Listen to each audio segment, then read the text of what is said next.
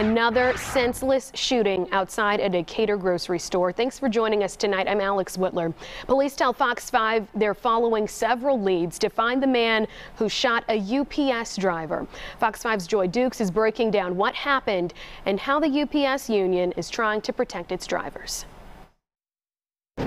Yeah, that shooting happened here in the parking lot of this food depot location on Redan Road just before 7 o'clock. DeKalb County police say when officers arrived on the scene, they found the driver, a man in his 30s, suffering from a gunshot wound. Now, detectives spent hours combing through surveillance video, talking to potential witnesses and searching the scene for evidence.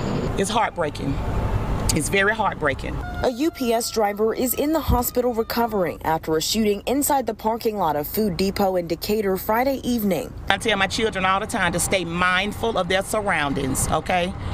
It's sad to say, but you can't trust anyone anymore. Nikki Jenkins Thomas says her daughter witnessed that shooting. She told Fox 5 the driver was just there trying to get some barbecue when a man approached him with a gun and tried to rob him. That when the guy shot him, he fled off in a black Cadillac truck. They say it was a black Cadillac truck. He fled off, went over to the Chevron, and tried to rob a gentleman at the door of the Chevron. Medics arrived on scene shortly after and rushed the driver to the hospital. This isn't the first time a UPS driver in the metro Atlanta area has been in a life-threatening situation while on the job, according to UPS union rep Yvette Avery. We've had several people shot at, truck shot up, people kidnapped, and we really need something in place in order to protect us on the road. In April, we spoke with Avery and another UPS driver who said he was shot at while trying to deliver a package.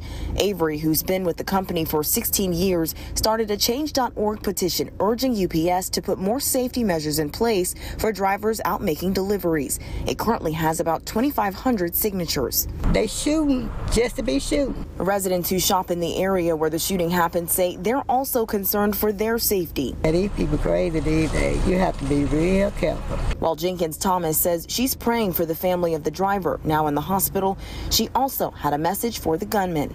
I would tell the gentleman that did the shooting, go turn your behind in, because they're going to get you. You don't get away with things. Yeah, the name of the driver has not yet been released, but DeKalb County police say his condition is improving and he is expected to be okay. They also tell us that they are following several promising leads. Now, a spokesperson for the Atlanta-based UPS says that they are cooperating in the investigation. If you have any information, contact DeKalb County Police.